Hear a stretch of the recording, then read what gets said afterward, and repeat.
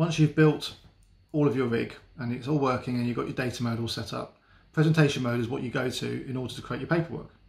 It creates all your plots for you, it creates all your reports. It does some very clever calculations. It'll work out all your hanging weights and your power loadings, and it allows you to actually create all the paperwork that you'll give to your venue or your Lex team. So we're going to have a quick overview of the presentation mode, understand how it works and how it integrates with the other modes. And again, later on, we're going to deep dive into the presentation mode and cover this in some detail. Okay, on to lesson 12, presentation mode. I have to admit, I don't use presentation mode very often. It only really comes up when I'm doing a show where I'm not using CAD or Vectorworks for my my drawings. If it's a show that I'm trying to do really quickly, I might have done a Wysiwyg model to do some visualization, and I thought rather than redrawing it in CAD or Wysiwyg, I just I create a plot straight out of presentation mode. I know some designers use it a lot. The reason I don't like using it is because it's quite a basic style of drawing. I like to have a little more control over what I'm doing with my drawings. You know, for instance, I can't easily edit the numbers and the channel numbers. If Wysiwyg wants to do it a certain way, that's the way it's going to do it. But we're going to cover that in detail later. There's lots of ways we can make drawings look nice and neat, and it is a very clever system. I'd say I know some designers that swear by it, and for good reason. It's a very useful tool if you don't need to use CAD and or Vectorworks for your systems.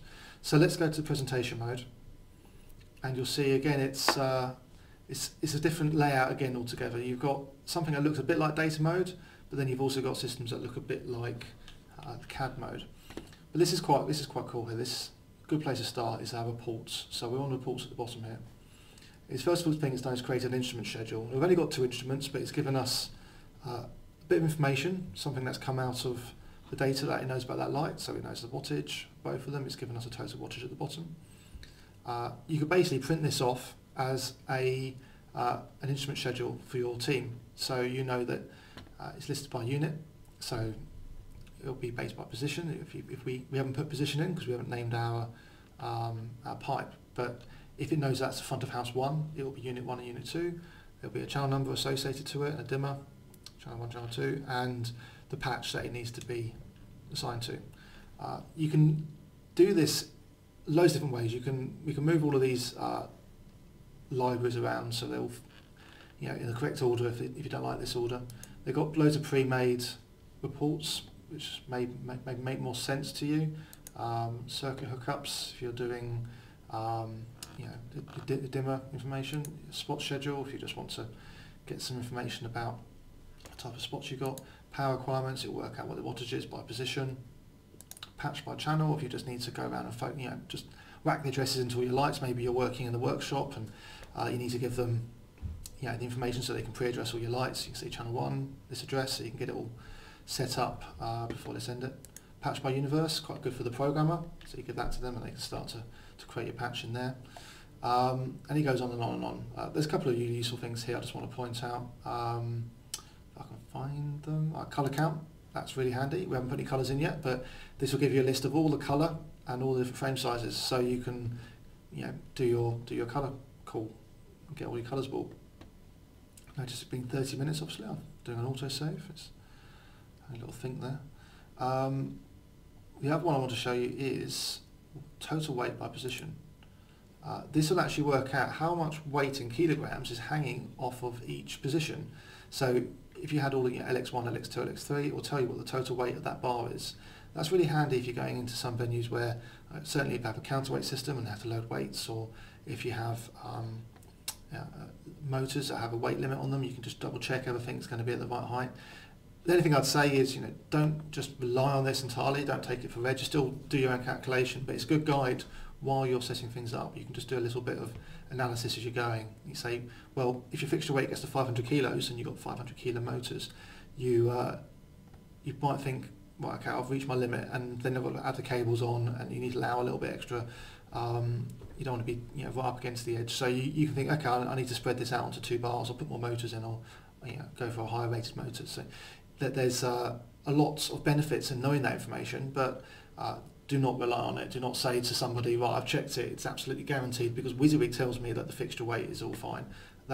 that wouldn't fly in the face of a legal battle if you end up causing harm to someone because you didn't calculate it correctly. Can't stress that enough. So yeah, so we're going to go through this in detail later. There's a whole chapter on presentation mode, but just as an overview, that gives you an idea of the reports view. We've also got plots. Now, plots and worksheets are slightly different, but they look the same. I'll explain it more later, but the idea is that in new plots we can create how we want the plot to look. So we might sort of move that number around a bit. We might decide to actually move that along the bar because we're not happy. That's actually where we want to show it on the plan. Maybe it clashes with something else. Now you might have a plot for a boom, just a boom on its own. You might do a plot for a section, and then what happens is that you put it into a worksheet. The worksheet, oh sorry, not worksheet, it's layout. And the layout becomes the document you actually print. So there you've got a plan and you've got your section, and you can't edit things in here.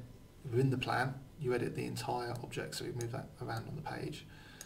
And we can add in some of our reports, so our instrument count can go in there, and I was telling you earlier about how we can add in all of our production information. That would all appear here. So you start to get a nice little document created that you can print off and send to someone as a PDF. The logo you get from the image, so you import your logo in there, and worksheets, sorry for explaining that wrong. Worksheets are just some notes, so you might just add in your own notes, whatever you want. They put some in there for you as standard, things that they think that everyone needs to know. That all fixtures have safety chains, of course. Does that need mentioning? Maybe in some places you go to. So all of these notes can be added here, and then you can apply that to your layout as a feature. I think if you go to large layout, so I'll cover this later, there's two different versions there. So they put a nice little isometric view in of our show, and there's our notes there. So it says, all fixtures have safety chains, and then a few more reports. And we can create more layouts that are specifically made for a certain user of the information. You might want a different plan that goes to a technician versus the one that's used by the ELD. And you might create one plot, but you might just lay it out differently on different size piece of paper. But yeah, we're going to do this in detail later because it's there's a whole load of work there to make this work properly. Okay, and that is the end of the presentation view for lesson 12.